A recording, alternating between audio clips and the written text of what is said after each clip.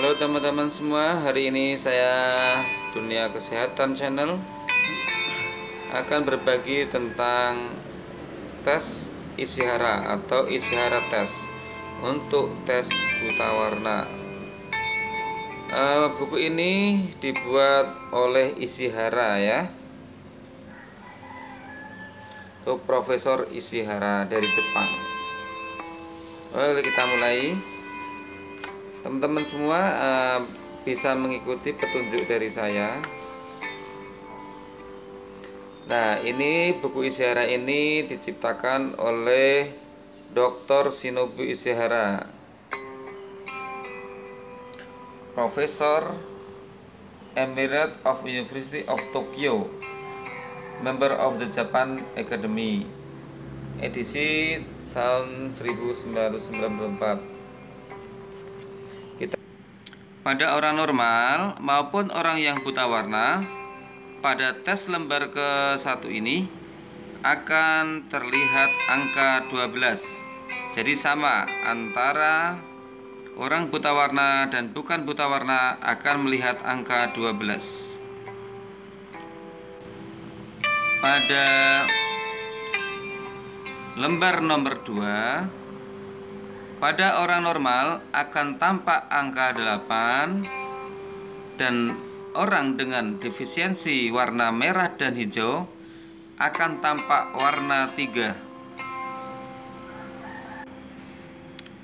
Pada orang normal akan tampak angka 5. Tetapi pada orang dengan gangguan penglihatan buta warna dengan gangguan defisiensi warna merah dan hijau akan tampak angka 2. Pada tes buta warna lembar ke-4, orang dengan normal akan melihat angka 29. Tetapi orang dengan gangguan penglihatan buta warna dengan defisiensi warna merah dan hijau akan terlihat angka 70.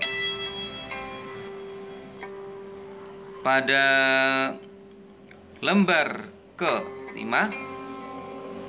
orang normal akan melihat angka 74. Tetapi orang dengan defisiensi warna gangguan penglihatan buta warna, defisiensi warna merah dan hijau akan tampak angka 21. Pada lembar ke-6 ini, orang dengan normal tanpa buta warna akan melihat angka 7. Tetapi orang dengan buta warna tidak dapat melihat angka apapun. Jadi tidak ada angka di dalam lembar ini dengan orang buta warna. Pada lembar ke-7, orang dengan buta warna tidak akan tampak angka. Tetapi orang normal akan melihat angka 45. Pada lembar ke-8 akan tampak jelas angka 2 pada orang normal, tetapi tidak akan tampak angka apapun pada orang dengan buta warna.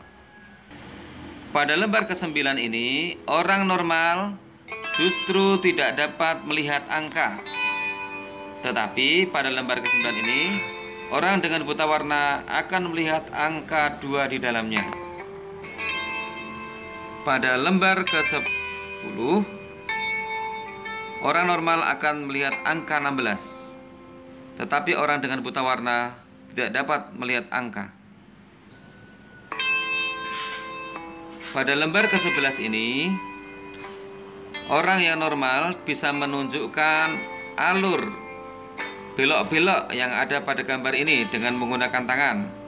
Tetapi orang yang buta warna tidak dapat melaksanakan tugas. Pada lembar ke-12, orang normal akan melihat angka 35. Tetapi orang dengan kelainan protanopia dan strong protanopia akan melihat angka 5. Sedangkan pada lembar ke-12 ini juga, orang dengan deuteranopia dan strong deuteranomalia akan melihat angka 3 saja. Pada lembar ke-13 ini, normalnya orang akan melihat angka 96.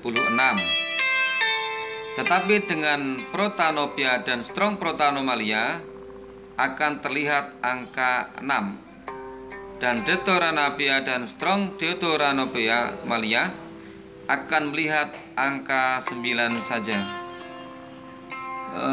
Untuk lembar terakhir, yaitu lembar ke-14, orang dengan normal akan bisa menunjukkan garis yang terlihat pada warna yang berbeda di gambar ini.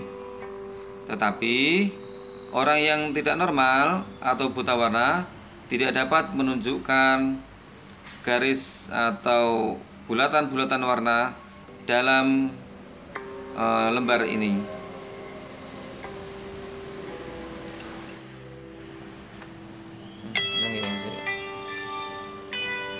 Untuk lebih jelasnya, teman-teman semua bisa membaca di lembar yang ini, yaitu explanation of the plates.